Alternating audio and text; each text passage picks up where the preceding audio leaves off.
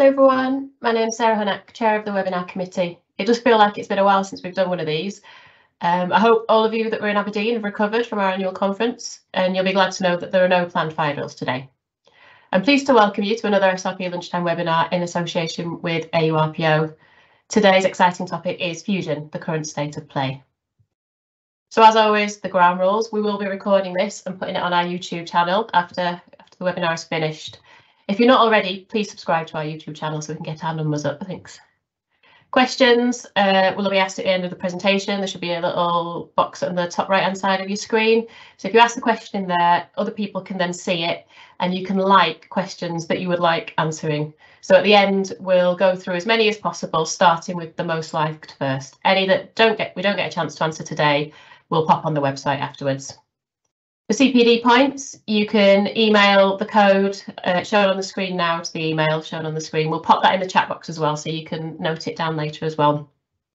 And at the end, we'll send you a feedback form. So please fill that in, because it's really handy to know what we're doing well, what we could improve on, what topics you'd like to see in these webinars going forward. So if you've not already seen it, we've got an issue of Radiation Protection Today, our magazine, out. It's on the internet. You can check it out on that website below, issue 4. And we've also got our special 60th anniversary issue coming up soon in summer. So lastly, I'd just like to plug joining the SRP if you're not already a member. We've got loads and loads of benefits if you're a member. So you can pop onto our website and click on membership, and that will give you all the instructions on how to join. So without further ado, I'd like to hand over to past SRP President and current AURPO President, Pete Cole, to introduce our speaker for today. Over to you, Pete. Thanks, Sarah. I hope everybody can hear me. Sorry, just getting a phone call coming through. I hope everybody can hear me, and welcome everybody to today's webinar. It gives me great pleasure to welcome and introduce today's speaker. Dr. Thomas Davis is the President and Chief Technology Officer of Sigma, Oxford Sigma, which is a research company that develops fusion materials technology whilst providing technical materials and regulatory support to the nuclear and fusion industry. He holds multiple patents and has published over 10 fusion-related scientific papers. He has a PhD in materials science from the University of Oxford. So without any further ado, Thomas, I will hand over to you and speak to you later. Thank you. Let me just go share my screen.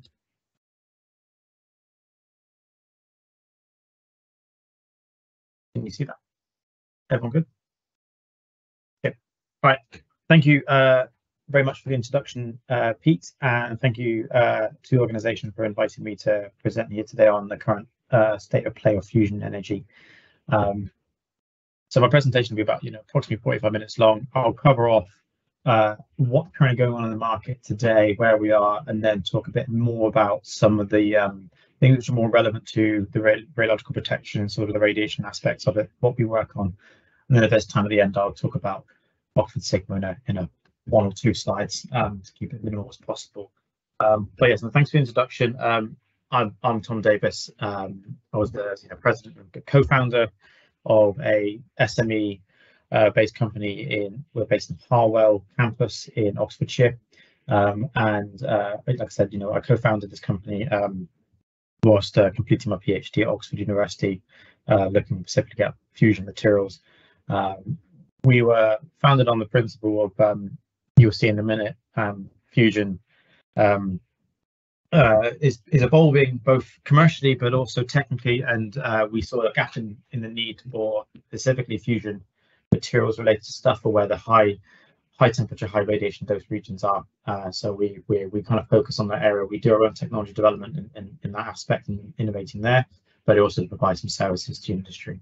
I'll talk about that at the end, but this talk will mainly go through some of the high level stuff at the beginning, and then kind of get more detail as we go through.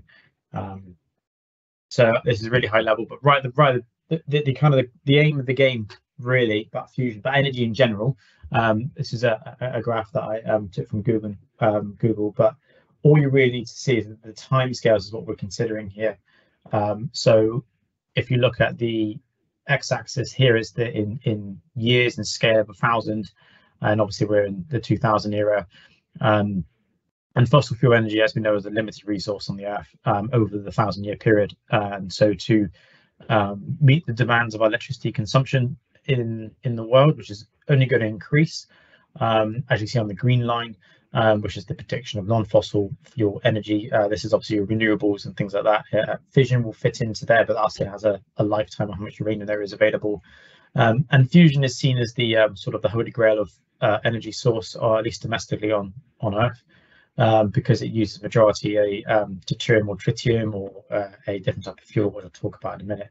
But it's about that longevity of the energy source for the thousands of years to come. And recent changes at least recent innovations in technology in the last 20 years has kind of given hope for the acceleration of the commercialization of fusion energy to become more of a reality rather than a science project. But I'll dive into a little bit of that.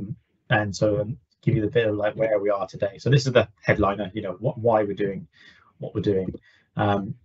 Fusion is obviously a nuclear fusion process. It's about merging or fusing two atoms together, two isotopes together. Here, this is just a picture of the sun from NASA. And this is where you're doing proton fusion. It's contained and it's confined by its own gravitational pull, as is significant body of mass pulls on itself to enough where it forces two hydrogen atoms together. So you get this sustainable reaction. On Earth, we don't have that luxury of having the gravitational pull. So the aim of the game, really, for us and for where we sit and where all the companies sit on fusion, is to put that in a box on Earth somehow, in some way.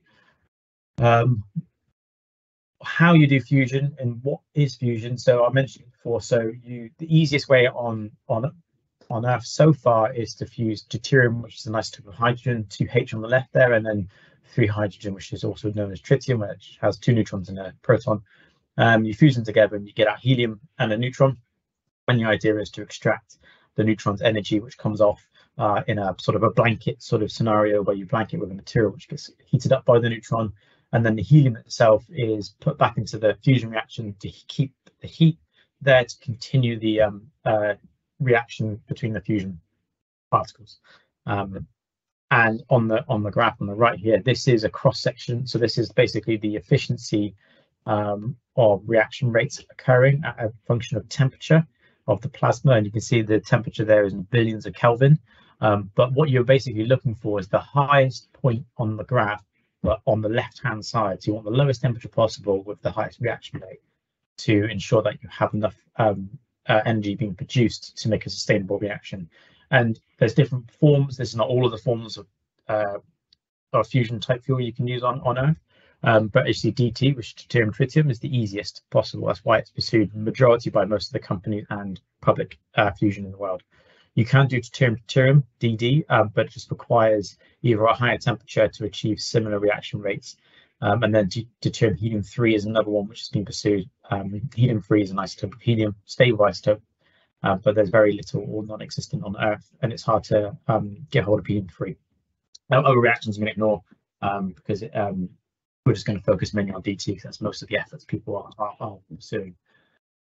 How do we fuse things on Earth? There's 3 main methods, and they come to categories. So this one is called the most common and most well-known and well-studied is magnetic confinement fusion. And this idea is confining the fusion plasma by magnetic fields. Whereas I mentioned the sun confines it by gravitational pull. We haven't got that luxury here, so we can confine it by magnetic fields because a plasma is charged, so you can manipulate a charge via magnetic fields. And the basic configuration, we won't go into too much what they look like, but you essentially have a central solenoid of a magnet which forces a current through the plasma in its radial direction. If you can just see my mouse moving around. And then you also it's an unstable plasma, so you need to stabilize it by confining it by using these D-shaped toroidal field coils, and then we call the grey ones here colloidal, and then there's some correction coils. We end up making a donut-shaped plasma, which is self-containing, and that's the most common approach so far to do fusion. And we have successfully conducted fusion. And what we haven't demonstrated in magnetic confinement yet is whether you can produce more energy out than you put into the plasma. That is on the schedule for this decade if we achieve it. Other types of fusion, this is called a inertial confinement fusion, which is about you inertially confine the fuel and you compress it by shock waves. Those shock waves can be compressed by lasers, X-ray ablation from various materials with lasers impacted on them. There's a couple of ways of doing it. This has achieved net gain. So net gain here is Q greater than 1, which I'll talk about later. But this is you remember in the news about December time last year, the National Ignition Facility in the United States able to achieve net gain through this method of approach. And you're confining a very small amount of fuel in a very small space of time, and you compress it, and then it fuses and gives off neutrons. And the idea is to capture the energy of the neutrons. And then you've got some hybrid between them, which we call magneto-inertial confinement fusion.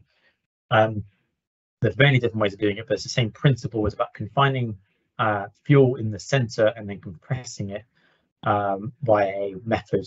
There's multiple methods to do so, and I'll go into a few, but there is significant levels and different sort of designs for it. But on the whole, that's the majority of the three approaches that we take on Earth to conduct fusion, and mostly using deuterium tritium. There are others in this which fit in, like magnet mirrors and other things that I just won't go into because it's not enough time.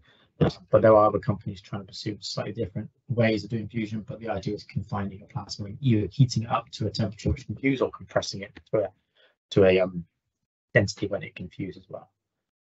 And there's this is the formula. It's called Lawson criteria. Essentially, the way we think about producing fusion on a very high level is you have the density of the plasma, which is n times by the temperature of the plasma and times by its confinement time, and there has to be that summation has to be greater than this for dt, a particular number. And if you can achieve that, this will tell you that things will fuse.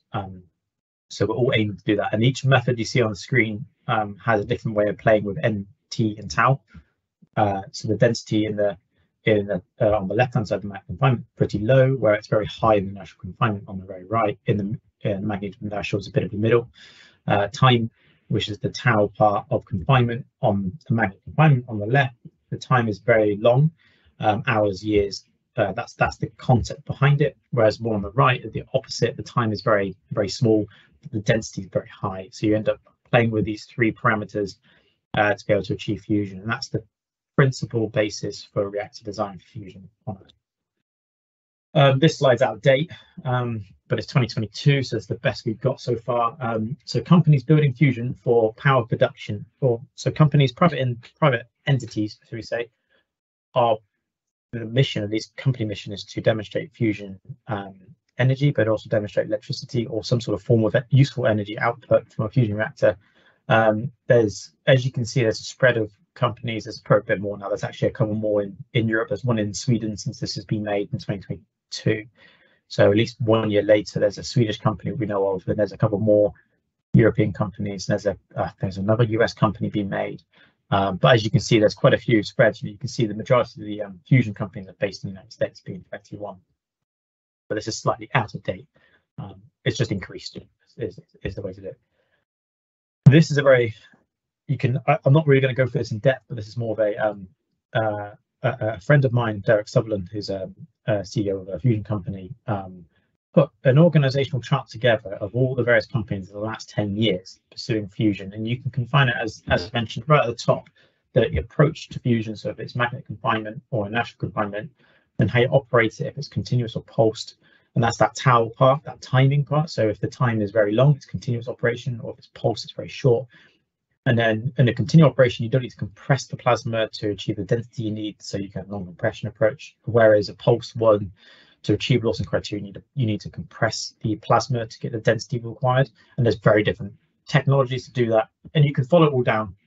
I won't go into too much. The reason why this is even here is just to give you a bit of an idea that there is a lot of companies out there doing a lot of different ways of doing fusion with different fuel types, different compression types, and different fundamental approaches to fusion. Not one here is clear which one is going to be successful. There is more knowledge and experience with, for example, magnet fusion energy through the decades compared to others. That doesn't necessarily mean it's going to be successful in terms of producing electricity. We just don't know that yet. We are still developing that as a community. So the idea behind this is to give you a bit of a plethora about what's going on. There's a lot going on, a lot of activity, a lot of excitement. So now, this next part is going to talk about public fusion. So this is the government's approaches to fusion energy, and sort of mainly going to focus more around the United States, Europe, and UK. They will have slightly different defined projects. So I'm not going to go back way too much in time, but the current largest government program right now, which is operational, is the Joint European Torus, which is currently at Culham in Oxfordshire, operated by the United Kingdom Atomic Energy Authority on behalf of the European Union. This thing called Joint European Torus, which has been operating since the 80s to this decade, and it's produced many worldwide records of deuterium tritium, and it's a demonstrator of a tokamak-based device, or in this case, magnetic confined fusion. Here, and you can see that's an actual image of it, where they actually do real deuterium tritium fusion, and they're doing it today. Like this year, they're still continuing doing that cycle to demonstrate fusion. Next, post that, since the 90s, there's been a world effort called to build a technology demonstrator for fusion, and it looks like it's called ITER, however you want to pronounce it. It is in South France, currently under construction. Those dates are slightly wrong. It's DD plasma. It's a bit more. It's not now 2025, but it's a bit longer. It's been delayed by various reasons. But it's funded by 35 countries. So this is funded by United States, European Union, Russia, India, China, Japan, Korea, and the list goes on. So it's a really international organization come together to build. I'm pretty sure it's the largest international project currently underway, at least science project. It was as large as the LHC, so it's underway. I'll show you some pictures in a minute. So the mission for that is to produce more energy out than in from deuterium tritium plasmas. As you can see that donut shape in the middle there. And this is the world's effort of integrating all the different technologies which have been developed independently around the world and bringing them together to demonstrate that you can have a pathway towards energy. One thing it will not do is produce electricity. It will produce heat, which will be dumped into the atmosphere. And then post that, the public fusion piece, at least in the European Union, is that energy demonstration will be beyond 2040, 2050, 2060, depending who you ask. And the idea is to take the ITER design and then down select technologies which were successful, and then build a sort of demonstration power plant. And that's what the European Union's effort with Eurofusion is currently underway doing. There are other national programs. So the United States has a different program, which we'll talk about. And then you also got the South Koreans have a different program, same with Japan, for example, India and Russia. But that's a very high level view of where fusion is. But we'll go to just a couple of pictures about ITER. This is that world large science project. And it's being built in Cadarache, France. If you see on the map there, it's just in the south area, South France. This is a picture from March 2009 where they prepped the site for the construction, and got a picture in just under 10 years later. This is the 2018 December. This is the level of construction. So this is where the tokamak or the magnetic confinement fusion reactor will sit. And then they got an assembly hall behind it where they're building it and putting it over bit by bit. They got various buildings in the distance about magnet windings and cryostat construction, and on the right, it's more very far right, the electrical distribution.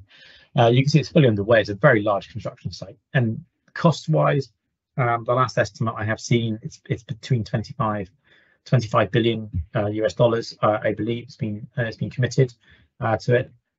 But in May 2022, so quite recent, they've part of that pit you saw.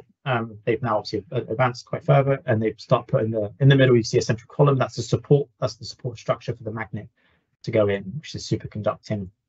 Whereas you've got the D-shaped sort of vacuum vessel component. There's going to be obviously segments of them, and they're all going to come together and join. So you can see it's kind of very large scale engineering, and it's fully underway.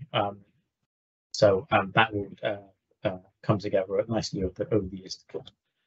This is the latest photo ish about March time. As you can see, things have changed slightly. So the assembly hall is now being built over what's called a tokamak pit, where the tokamak is, and you can see various components being constructed. You've got the magnet winding assembly hall behind here as well. You've got various auxiliary systems. So it's fully underway.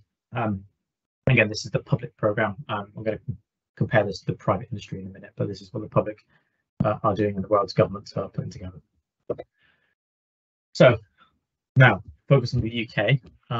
In late 2019, the UK government had funded a program, the UK Atomic Energy Authority, called STEP, which is titled Spherical Tokamak for Energy Production.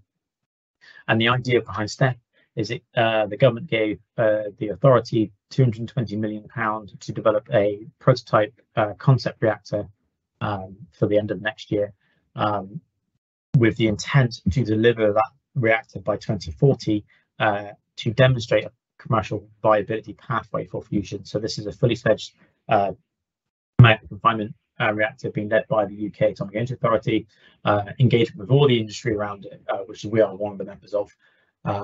And it's about demonstrating a fully integrated fusion reactor, which will produce electricity and demonstrate its commercial viability. So it's really centralized, at least the UK's supply chain, focused on pursuing fusion in the UK.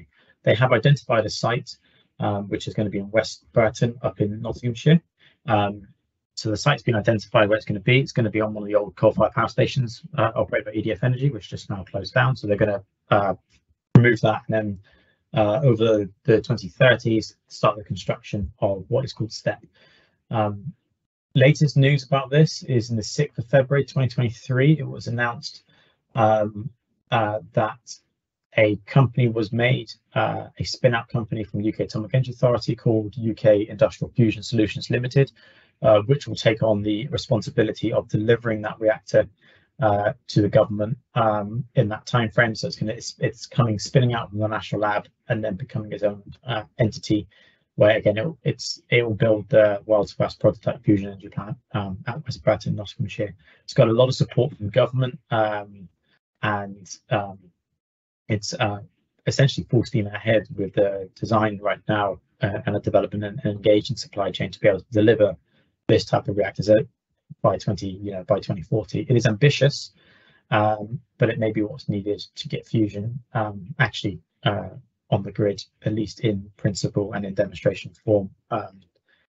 This is, again, we're still talking about public organizations, so this is government approaches to fusion. I will go on to what private are doing in a minute. But another result, which I mentioned earlier, but this is a bit more explicit. So in the 13th of December last year, US government announced that they reached ignition.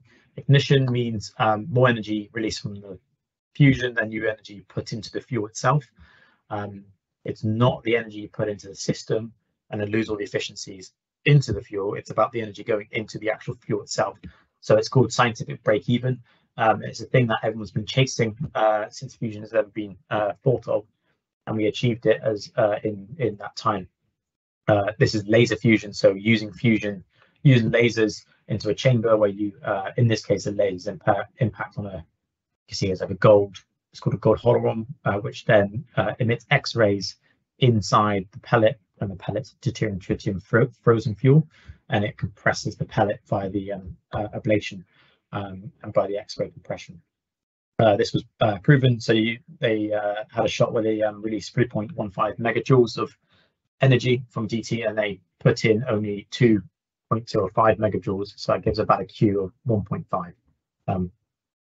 So that's the first time that's been achieved. That was by inertial fusion. Haven't achieved that yet in magnetic confinement fusion. That's what ITER's role is going to produce as well, along with the technology demonstration. So now, regulation updates is something worth talking about, being made aware of, about how fusion is coming along. So in the UK, STEP was announced in 2019. Back then, the UK landscape for regulation of a fusion device was not settled. It was not clear in the UK law who had the jurisdiction of regulating a fusion device, whether it was the Office for Nuclear Regulation or whether it was Health and Safety Executive. It was a bit of ambiguity in the UK law. The law was laid down in the 60s, and it was never thought about fusion as a particular potential energy source at the time. So part of the STEPS mission and part of UK Atomic Energy Authority's role is to, you know, and part of the supply chain is to come together and work out what is the appropriate way to regulate fusion. And at least the consensus agreement is that because fusion doesn't have similar safety concerns as fission, for example, like meltdown potentials in a fission reactor, these don't exist in fusion because it's completely different physics.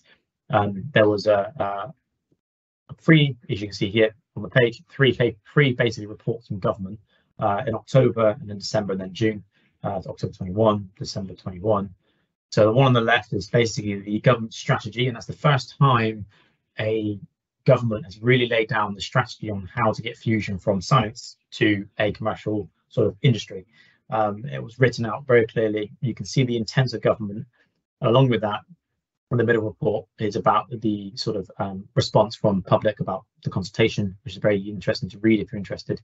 And on the far right is kind of their responses and sort of what's going to happen next. And the main sort of outcome is that it just determines that the health and safety regulation, health and safety executive in the UK will regulate fusion as well as the environmental agency on the environment side, which is what fission is anyway. So, but one of the things they're going to do is currently still down in Parliament. They are going to amend the Nuclear Installations Act 1965 to explicitly remove fusion out of the Nuclear Installations Act, which is what the jurisdiction becomes for a nuclear site.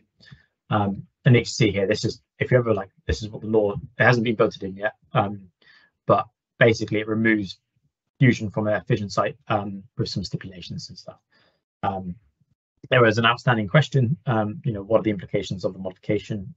Since fusion is still under development, we haven't fully understood or fully seen the accident scenarios and various things. So there are ways, and the white paper, this paper before, does talk about that. If there's any new information that is learned and kind of determines that this is not an appropriate way of using regulation, then there is a way to mitigate that.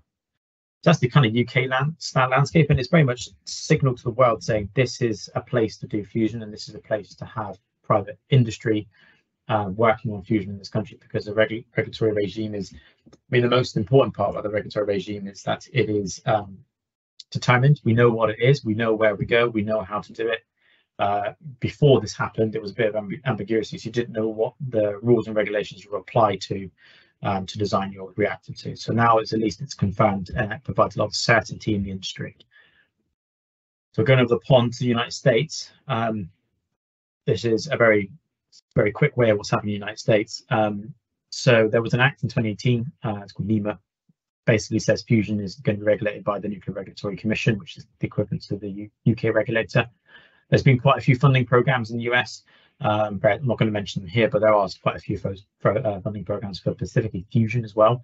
But the most important part to note is there's two things what kind of has happened in the United States, which is now really put their stake in the ground on fusion energy as a potential energy source for the future. The first one is that pink box on the screen, developing a bold, decadal vision for commercial fusion energy. So the White House set out, that's what the picture on the left looks like, set out their vision for the next 10 years of where they see fusion as a commercial entity. This is one of the rare times when the White House actually puts out a statement to say, we want to see something in 10 years time happen. We know it's going to be very hard and it's going to be very difficult, but this is what the government wants to see the industry rise up to. It's very rare to find the White House to do this. They generally have a step back and allow things to happen by the private commercial sense. The last time this really happened in a sort of public session was the race to the moon from Kennedy. So this is the beginnings of it, at least. Along with that, they announced what they call a public-private partnership cost share program, which is called a milestone-based program. There's an update. I'm going to go into that, but what that really means is how SpaceX won the contract for the NASA's Commercial Orbital Transportation Services. So they managed to end up, US government basically fostered a space industry from nothing to where it is today by using this sort of commercial model, which is in this case called COTS. So the White House and the Department of Energy is basically modeling a private-public partnership milestone-based program for fusion, which I'll talk about in a sec, what that really means. The awards were announced last week, And it's the beginnings of that program to be able to put fusion, at least a demonstrated fusion plant in the United States on the grid in the next 10 years. That's the intent of it. And the last thing to note about regulation is that in the US, this happened for the UK in 2021, but in the United States, it was only confirmed in 18th of April how the Nuclear Regulatory Commission in the US will regulate fusion, and they decided right now it's going to be regulated like any other accelerator facility, like a science project, and it will not come under the current fission regulations. So that's a big milestone, and it provides a lot of certainty for the industry in America as well. So that's now been confirmed. So that's the sort of important stake in the ground as well for America. So now you know the certainty of what the regulatory regime looks like. So now, next part, we'll talk about private fusion, a bit more explicit terms. I'll whiz through this as much as I can. So in 2021, there's an industry association called Fusion Industry Association, FIA, based in Washington, DC, who puts these reports together, where they have sort of the global, they sum up all the current companies in fusion in the world and kind of try to summarize how much money they've received from venture capitalists in sort of their mission and goals and things like that. It's very useful report, and I highly recommend reading them. They come out once a year. The 2023 edition is not out yet, but it'll come out in a couple of months. So this is going to be better behind the curve bit. But this is August 2021. At the time, private investment was about $1.7 billion US, and the number of fusion companies at the time was about 23. Since that was announced in August, a company spin out from MIT managed to raise 1.8 billion called Commonwealth Fusion Systems to build their magnet fusion reactor by 2025. A company, this is an Australian company, came out and announced their fundraise. General Fusion, another company from Canada, raised £130 million since this report, and then Helion Energy, a company based in Seattle, in Washington State, raised approximately 2.2 billion of private investment for their fusion approach. Very different fusion approach, but I won't go into that in depth. So now 2022 comes along, August, a new report comes out, and now they've summed up that 4.8 billion since the last one was 1.7. Now it's 4.8 billion of US dollars have been invested into fusion. Sounds a lot. It is a lot of money, but what Fusion are predicting in the next coming decade is this is not enough. A demonstration plant alone would be in the billions of dollars, depending on the approach you take on fusion. Some people may argue against that, depending on the fusion type you do. But if you do magnet confinement fusion, you're looking at billions scale for a reactor design and build. So this is still a drop in the ocean on what's required to get fusion, at least in a commercial state. But you can see there is momentum, there is interest from investors, and I anticipate a question, but what type of investors are there in this? So you've got people who are like single people, so wealthy individuals. Bill Gates has invested, Jeff Bezos has invested, various Silicon Valley people have invested as well. But you also got now more traditional investors, more like oil and gas companies are now interested in fusion and investing in that. And the bottom right, you can see there's a little graph there, which is it's a foregone conclusion graph really, because it was a question asked to all the fusion companies: when do you want your fusion power on the grid? And most people have chosen 2031, 2035. The interesting question, we'll monitor it as the years go on, is how does that graph change as you develop further and further your fusion devices and tackle the fusion challenges and engineering challenges, in this case for us, material challenges. How does that number change? Does it shift more towards the right hand side, where you end up starting becoming, well, actually first electricity may be a bit later because of certain things they haven't anticipated, or vice versa? There could be some breakthroughs that brings it forward. But it's just an interesting note, so we keep track of. Since that report, another one, First Fusion raised more money. That's a UK company, spin out from Oxford University. They're based in Oxfordshire. Kyoto Fusioneering has raised 18.6 million, which is a Japanese fusion company. Actually, since then I haven't updated it, but they've also raised another $80 million US, which was announced 2 weeks ago on this. And then you've got more, Zap Energy, another company based in, again, Seattle, Washington, raised 160 million. And then this is the last one, the most important one, is Department of Energy announces, US Department of Energy announces 50 million, which is a very small number, but it's the beginnings of a program milestone-based fusion development program. And there's another, and the UK announces more money for the fusion industry program, which I'll kind of skip over, but the UK is also funding a lot of private companies for this thing called fusion industry program, for which also Oxford Sigma is a recipient of some of the funding for. Other things to note in the UK, Tokamak Energy, a private company based in, again, Oxfordshire, in Milton Park, reaches 100 million degrees with their Tokamak, or confinement fusion machine, magnet confinement fusion machine, which you can see there's a picture of it. That's the real, it's a small spherical tokamak, but they reached a world record for a spherical tokamak geometry, which is a type of technology. They reached 100 million degrees, so that was very good. And that was in March last year. We're going over the pond, Commonwealth Fusion Systems, another company which I mentioned, the spin out of MIT, which was secured $1.8 billion to build this facility you're seeing, which will be called Spark. This is a picture from June 2022. So they're currently constructing their building, and you can just see a pit, a concrete pit where the fusion reactor will sit. Moving on a bit, this is February the 10th to 2023. So this year, this is the same company. What you can see is two buildings, and this is in Massachusetts state. Here in the foreground is their magnet winding building, and in the rear is where the tokamak is going to sit. So they're fully well ahead, producing their fusion reactor. And their goal by 2025 is to demonstrate Q greater than 1 in their energy system. That hasn't been done yet in a magnet confinement fusion. It's been conducted in laser fusion, but not magnet confinement. More news, it keeps coming.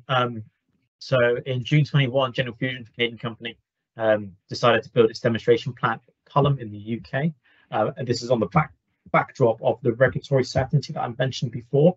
So then the UK made its stake on how it's going to regulate fusion, at least these design reactors, these experimental reactors, at UK Atomic Energy Authority in Culham, where they already know how to operate fusion reactors and have the safety systems in place of handling deuterium and tritium. It makes a lot of sense for these private companies to use that, because the government is assisting the private companies to achieve commercialization. So General Fusion decided, announced in 2021. 2023 this year, First Light Fusion announced their demonstration plant to be built at Culham as well, and then also Tokamak Energy has announced their future device called ST80 to be built in February. Announced in February, to be built in the years to come on the Culham campus as well. So you can see that the UK Atomic Energy Authority is really hosting this supply chain and this industry, and really fostering and trying to enable it as best it can to be successful in its commercial pathway. Because you look at them, without knowing any about the details of the reactors, they're all fundamentally different approaches to fusion. General Fusion does magneto inertial fusion, First Light Fusion does just pure inertial fusion, and then whereas Tokamak Energy does the magnet confinement. Very different ways of doing fusion energy. I'll skip on this. The last thing I'll mention before going to some technical stuff is last week, the US Department of Energy announces who wins the milestone-based public-private partnership. This was that SpaceX model, which I mentioned, model of SpaceX. So lots of private fusion companies have proposals forward, and the idea is that US Department gave approximately 50 million split between these companies here, and you can recognize some of them. So Commonwealth Fusion Systems are here, and so it's Tokamak Energy. There's other ones, SAP Energy, etc. And the idea behind this is you have 18 months-ish approximate to demonstrate a pre-conceptual design by meeting various milestones, releasing the cash. So it's a way of the government, at least US government, to reach milestones and then receive funding. So this way the taxpayers are protected and the investment risk is mainly taken on by the companies. So the other investors matching that, not the government. So it's it's been successful to get SpaceX to provide services for NASA, and this is the intent. So this is the beginnings of the program. This will march on as the years go on, and the money will increase and increase as the projects get more developed. And as some of these companies may not meet their milestones, they may not meet their achievements, and because of technical reasons, however it may be, whereas others will meet their milestones and they will advance on. And the idea is to down select to the most appropriate technologies to be able to demonstrate electricity production in the United States. So that's kind of state of the industry. I want to spend just a couple of minutes because on some things that we look at, and a bit of an idea about radiological challenges in fusion because of the audience and stuff. And for us, it's also what we do. So I want to give you a bit of an idea of what that looks like from these devices, what they're going to create, at least in the power station configuration, not an experimental device. It all comes down to neutron flux. One of the reasons comes down to neutron flux. So here is your neutron spectrum you receive from various different reactors, and this is provided by a UKEA member, Mark Gilbert. In neutron spectrum, the most important thing you need to know is the black line. That's what a magnetic confinement fusion reactor is going to produce. So neutrons cause activation, causes radiation. You've also got gamma rays, etc. So how does that look like? And I kind of want to just dive into a little bit how that kind of looks like over a facility, and then how we maybe mitigate some of the ideas and mitigate some of the challenges with that associated. This is so back to ITER, that large reactor construction in South France. So it was under construction, but obviously we've done a lot. The community's done a lot of work on modelling the radiological sort of hazards around during operation. But as you can see on the left, this is if you know, this is an MCMP paper, which is referenced at the bottom if you're ever interested. But just the things to give you a bit of an idea. So some see the scale here. This is meters if you can just read it. This is where the tokamak's going to sit, and these are all the different concrete portholes of various instruments coming in. But this is during biological dose of microsieverts per hour of neutrons during operation of the plasma. And as you can see, this is, you know, these red areas going to be about 4 × 10⁷ microsieverts per hour, which is about, you know, tens of sieverts per hour. And obviously it mitigates down. That's during operation. Then also you got the activated pipes and cryostat after 1 million seconds after shutdown. So it gives you a bit of an idea about the radiological fields around these devices. And this is just an experimental device, which is to demonstrate technology. This is not power production, 24/7 operation for years to come. So there are some challenges. You know, some of these are very traditional challenges in radiological protection, but there are some more unique challenges that we as a company face, and this is mainly to do with the material selection of your power station. So there is currently a criteria or more a goal that the fusion community want to achieve in this sentence here. So the material selection for fusion energy nuclear waste production after initial 100 years of removal from a reactor of a power station, that is, can be disposed as a low-level waste repository. So that we know what low-level waste means, certain amount of becquerels per kilogram, but for whatever it may be, depending which jurisdiction you're in, if it's UK or France or United States, it's all defined differently. But you can look on the periodic table, and basically the red ones is that after 1,000 years or greater, much greater, that's when it will become low-level waste in the UK. So we want to minimize as much waste as possible for this technology, and not have so much of a burden for the future. So there's things to point out which is now not allowed to use. So nickel is not allowed to be used in fusion reactors. You got zinc. You've also got like nitrogen, niobium, molybdenum. I mentioned these on purpose. And you've also got various things like cobalt, but that's a given anyway. And these are useful because they are alloying elements in steels and in construction materials. So we can't use them. So we have to think about new low activation materials, which is kind of where fusion sits. There's a lot of other ones here, which are for different reasons are ruled out. So you take that principle, and the idea is that this is a brilliant paper from, again, from UKEA, from Mark Gilbert. You can work out the neutron flux spectrum for this. In this case, this is a demo, an EU demo program for a power station. So this is neutron flux, and you can see it obviously decreases out. And this is various cassette. But you can be able to work out the activation on certain structural materials and sort of decay. This is what we do as a company. We end up designing new materials which and finessing new materials which become more palatable for fusion under the waste management. So I'll go one or two, but just take the standard grade 316 stainless steel, which is your standard nuclear grade material. But as you can see, this is the after shutdown, after operation. This is your weeks up top, your normal time, obviously got log scale and second on the bottom, but you can see the becquerel beta and gamma activity is pretty high if you take the black barrel summation. But you can see the offending isotope is nickel 63, which is the red line here, which causes a lot of the activation to become intermediate level waste for a very long time. The blue line, by the way, is low level waste criteria, so you have to be below that. So we come up with new materials. So for example, you can pick out, I'm going to skip this due to time, but tungsten is a good example. We work on tungsten a lot in our company. It's a very useful material for basing plasmas. But if you neutron irradiate tungsten, and it's again a black line, you can see the combination of all the isotopes, but it achieves the low level criterion, 20 years or so after shutdown, so it becomes low level waste. This is the sort of goals that we are achieving in fusion, and again, the idea is to remove the burden of waste in the future. It does provide challenges on selecting materials for operation, but that's what we do as a company. The other things I'm going to skip, but there's like residual heat, as you would expect. There's some heat to manage from the decay. We know how to do that. There's a way of designing that in as well. Other things to consider about some activated components in fusion. And again, these are for power station devices, not experimental ones being built in Culham, for example, is if you have various components and you take them off either for maintenance or for a replacement, some of those components can actually heat up to an appreciable temperature range, 50 to 250 degrees, depending on design, depending on material choice. It's very, very dependent on lots of things.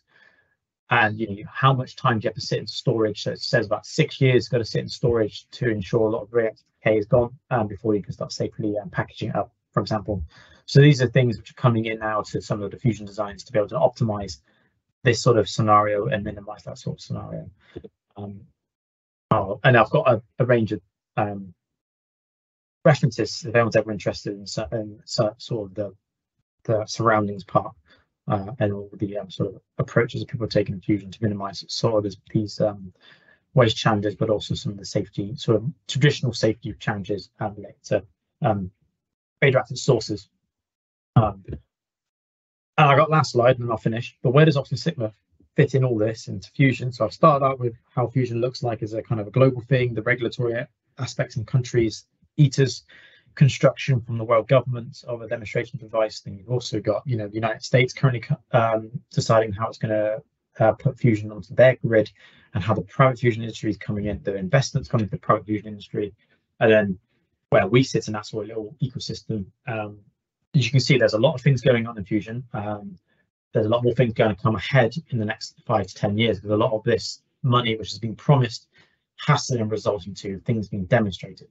So we're slowly getting there. As you can see, there are some very good milestones, like 100 million degrees from atomic energy for its plasma.